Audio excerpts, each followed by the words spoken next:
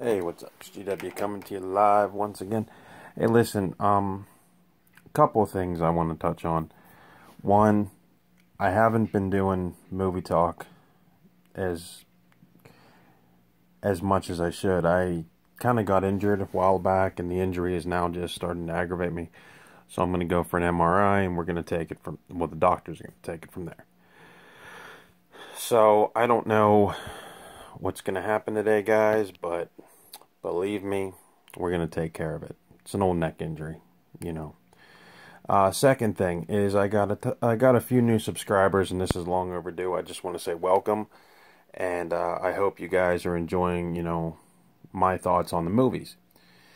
With that being said, I've had an interesting subscriber comment on my Jaws video. He wanted to know what I thought of Jaws 2. So, Bruce Wayne, aka Batman, you know who you are. This one's for you. My thoughts on Jaws 2 are as follows. First of all, the film is more terrifying, I think, than the first one due to the fact they made the shark more monstrous. They made it look more menacing, and it works. And they actually did a pretty good job of, instead of it terrorizing the beach, terrorize a regatta race, which is pretty cool. The one thing that I will say that takes away from the movie is the absence of Richard Dreyfuss's character, Matt Hooper. If you guys have seen the movie, which I know everybody has, Matt Hooper is studying at the Oceanography Institute and is not present in the movie. It kind of leaves a big chunk left over. The other cool thing about Jaws 2 is the gore scenes. There's not many of them, but they are a little bit shocking for the PG-13 rating that it got, or PG rating, which I'm not going to go into that. I was just playing around with the DVD. There are some deleted scenes that were taken out, which I believe were put back into the TV version to sort of make up for time. One of them is the underwater footage of when the shark attacks the helicopter pilot. The sequence where the helicopter pilot is going to tow them to shore. There was about a minute and a half, 2-minute clip of the pilot underwater trying to get his safety belt under, off. And you see the shark. And I know I've seen that in the TV versions of Jaws 2. There's another one where it's called At Home with the Brodies. It just elaborates on the fact that Michael is told not to go sailing, and he storms off to his room, and then Chief Brody and Ellen Brody sort of talk in their bedroom. Nothing major there. Another deleted scene in there is called The Vote, which I know I've seen. It's where the Amityville, beach council gets together and they decide what to do, and then that's when Roy Schneider's character, Chief Brody's waiting outside the police station, or outside the voting thing. It doesn't add to much, but it does flesh out the arc of that angle. Now, as a whole, as a story, it fits. But like I said, the missing Richard Dreyfuss character would have been phenomenal. It would have made the film a much better picture, but this is just my thoughts on it and reading everything and seeing Jaws, the 40th anniversary edition. Richard Dreyfuss did not think that that film was going to be as big as it is, so he did pass on the sequel. That's why he is just merely mentioned in the film. And then it became a huge hit. And then number 3 basically just put a target on the franchise, and number 4 sunk it to death. And we'll get into that later. But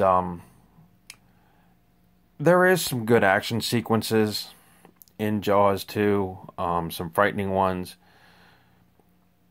Especially with the regatta, you have all kinds of possibilities, and I think they capitalized on that.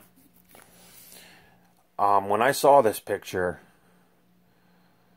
the thing that stood out it is, like I said, it was more shocking than the first one. It was more, envelope pushing, I guess, for a PG or a PG-13, depending on how you rate it. So, there's that.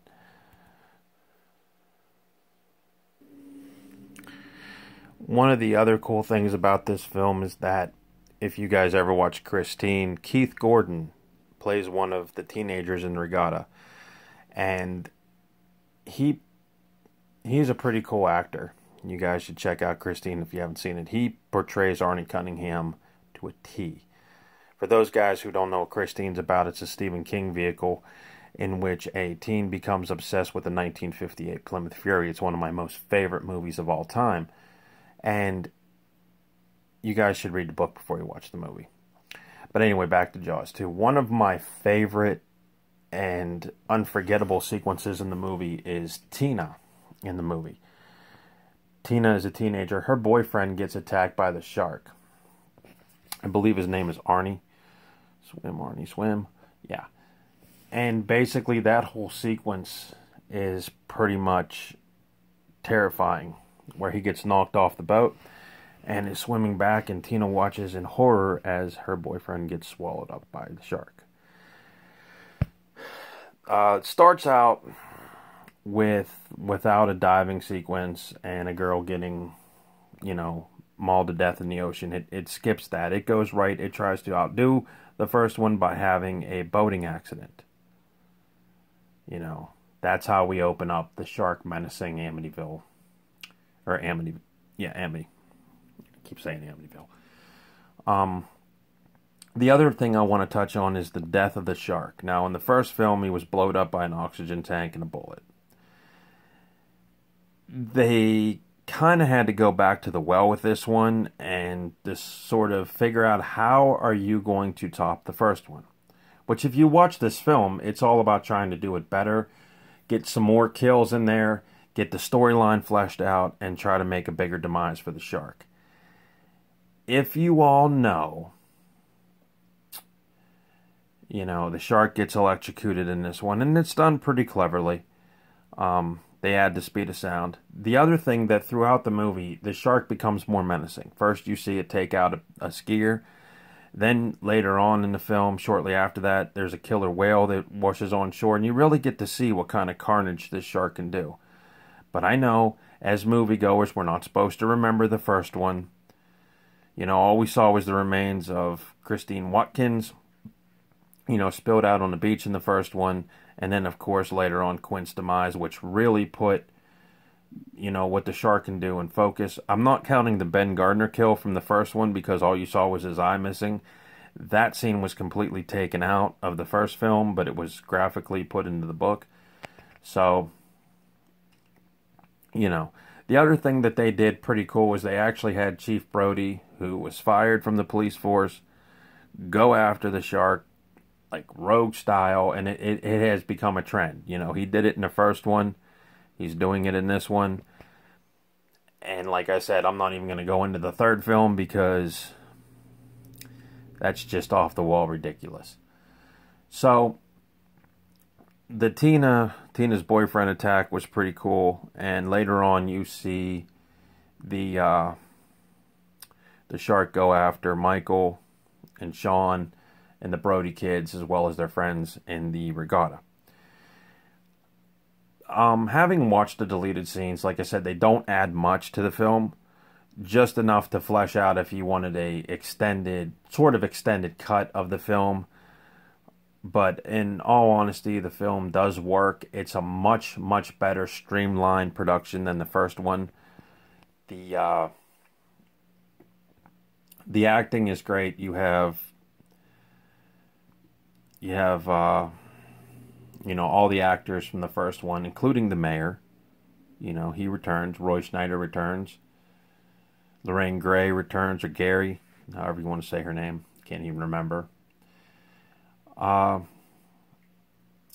Basically, well done film. The only thing that, like I said, detracts from the movie as Richard Dreyfuss's character. I wish they could have had him come back, at least at the very end. You know, maybe make a cameo as the, you know, right before the shark gets killed or something, or even have him a scene where he's in the Oceanography Institute and calls, you know, Roy Schneider's character, Matt Brody, and, or Chief Brody, sorry, you know, that would be my only thing. Now the film is, it was pretty terrifying when I first saw it, you know. And John Williams does the score from the first one. He did the theme song also, or not the theme song, the theme music, da da da da da da da, right? Now I believe this picture was directed by Joe Alves, who really did an awesome job. But let me double check on that because I don't want to get my facts wrong, and it's hard to read DVD print when it's that small. Sorry guys, I was wrong. It was written by a guy named Janot Swark, who really did a heck of a job. I've never heard of this guy before, but apparently he's known for directing Jaws too. That's it. There really isn't much else to say. The one thing I will touch on is after in the movie, the boating accident, the corpse that washes on shore that's really burnt and looks pretty fried, that was pretty well done, guys. The makeup in that was pretty awesome, and it's enough to go, whoa, you know, this film starts out with a bang. And as for Jaws 3, I'm just going to say this, you know, whenever I first heard that, you know, Jaws was coming into 3D, you know, I wasn't around for that. I was a little kid, so obviously I didn't get to watch that, you know, at the theater and see what actually went on. But it was a cool concept. Let's put Jaws in your face. Let's have it, you know, jump out the screen at you to make it real. The problem with all that, it was just a gimmick film. And the plot line, you know, was pretty ridiculous, but not as ridiculous as the fourth film. You know, they take a great white shark and they put it in captivity in SeaWorld. And then the mama shark, it dies. The mama shark comes back to raise revenge. And it is really, really a very stupid movie. It's not well done. The thing that sunk it, though, is that I can remember watching it on TV. The one thing I will say, though, before I ripped that movie apart, was the gore effects. There's a lot more blood in part number 3. There's a lot more carnage. And it just seemed like every time you turned around, you know, there was something shocking. Like the guys walking through the SeaWorld type tunnel. There was a floating head that, you know, skittered by, you know, as well as a really ripped up corpse. So the gore effects were done pretty cool. The storyline sunk, and Louis Gossett Jr.'s overreacting kind of makes the film campy. It was just not a good picture on all accounts. The 3D was horrible, especially put on TV. If you guys don't believe me, check out YouTube. I'm sure you can find it. The one thing, though, that kind of makes the film worth watching, as well as, aside from Louis Gossett Jr.'s overreacting, was Dennis Quaid. Dennis Quaid plays Michael. And Michael Brody. And if you watch The Evolution, you know, what nobody hears in the film is that in part 4 he worked at SeaWorld, you know, or in part 2 he says, I'm going to SeaWorld. So basically it was just sort of, you know, a done deal.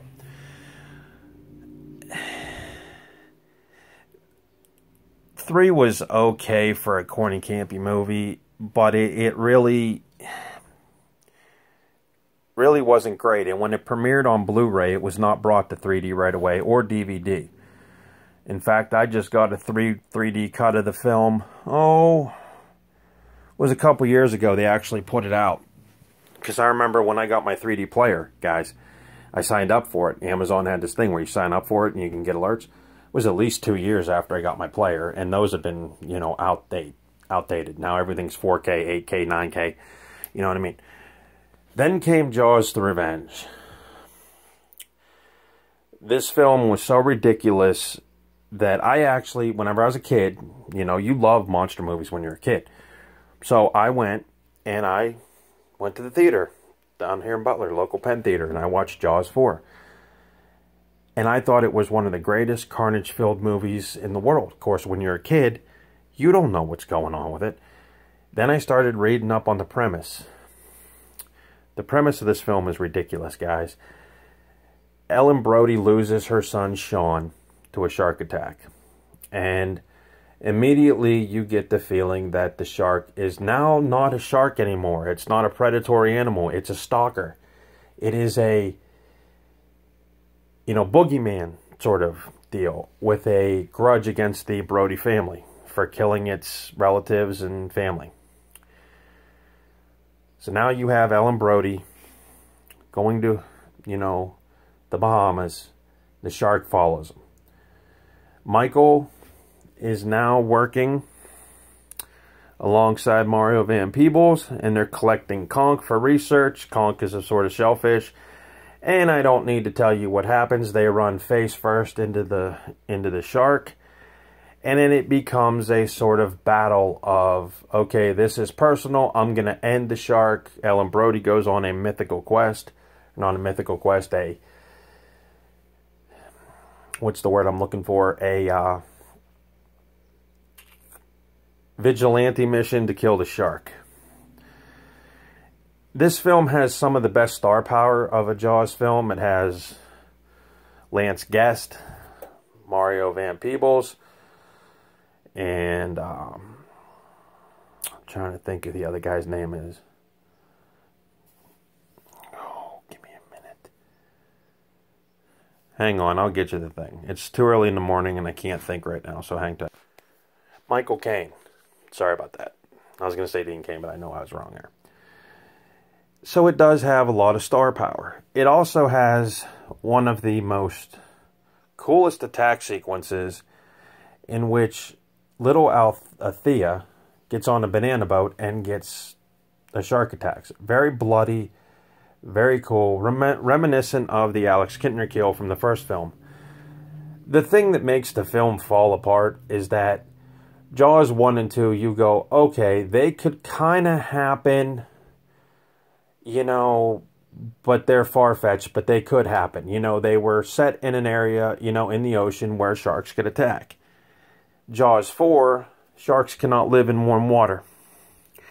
So, therefore, by definition, the whole movie falls apart and sinks, and I think Universal lost a shit ton of money on this. So, it falls apart under the story it's trying to tell. Now, yes, every movie has a right to stretch reality and limits and boundaries, but number 4 is by far the worst gimmick, and for all the star power that it had, you would think that they could come up with a different story. A couple years ago, I heard there was an internet rumor floating around that they were going to turn Jaws into an R-rated movie with Tracy Morgan as Matt Hooper. You can't touch the original. You know, if you go back, the first 2 are the best. You know, and I've said it before in different reviews. You know, basically, number 4 sank the franchise because it was ridiculous. People were tired of seeing the Brody family battle the shark. And with the film the way it was, and having Roy Schneider's character killed off by a heart attack, and that's the other stupid thing. He battled the shark twice, you know, in these films, guys. And the character was brave. I mean, he'd go after him. He'd go after the shark. But in number 4, they had him die of a heart attack. They mentioned it. And they said the fear killed him. Well, if a guy takes on a shark twice, he's not afraid of the shark. He's not afraid of it happening. Okay, so that's crap. You know, that's like saying Rambo's afraid of the Vietnamese because they could kill him. No. No, guys. The character of Martin Brody, or Sheriff Brody, he would have taken that shark on 5, 6, 7, 8 times, okay? So the writers didn't know what they were doing.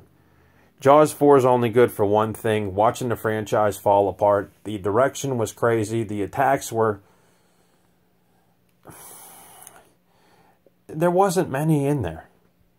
There really wasn't. There was, you know, Sean Brody getting his arm ripped off. There was the banana boat kill. There was maybe another kill. And I think there was one more, if you don't count the shark's demise, which is the other thing I want to touch on. When Jaws 4 premiered, the shark was killed one way. They changed that in the TV version. It was killed in a different way. There was more footage to the shark attack kill. You know, or the shark kill. If you watch the film, like I said, it just basically falls apart. The reality is not there. The shock value isn't there. The star power was. I mean, that was the only thing. So unless you're a diehard Mario Van Peebles fan, you know, Michael Caine fan, Lance Guest, or, you know, or you actually just really like movies that really take reality and throw it out the window, Jaws 4 is ridiculous. Now, in the book, which I did read, there is a subplot in which a voodoo shaman curses Ellen Brody again in having the shark come back and stalk her family. Gee. Sounds like the plot of the first book for Ellen Brody having an extramarital affair with Matt Hooper and having the shark punish the Brody family again. So we're retreading, you know, back to the same idea. So anyway, Batman Bruce Wayne, I hope that that little rant does explain my feelings about Jaws 2, and as well as my elaborated feelings on the falling of the franchise. And to tell you the truth, people sometimes ask me, do I want to watch a remake of Jaws? I think the only way it would work in this day and age is if you made it a heavily violent R-rated movie. You get people afraid once again. Because that's what was missing in these films, was the fear of the shark. Because when you watched one, I don't care who you were. You were afraid to even go in a swimming pool, man. You turn around, Jaws would, you know, get you. You know, rip off your leg, tear off your arm, whatever. If you make it a heavily violent R-rated movie where the kills and attacks are so vicious that it would scare you once again. I think if you put that in and you mixed it in with a really great story and a really cool cast and you made the plot believable, it would work. The problem is, guys, it's probably never going to be done. There's no way you can top a classic. That's my thoughts on Jaws 1 and 2. So, as well as the demise of the franchise. So, anyway. Bruce Wayne, I hope that answered your question. Peace.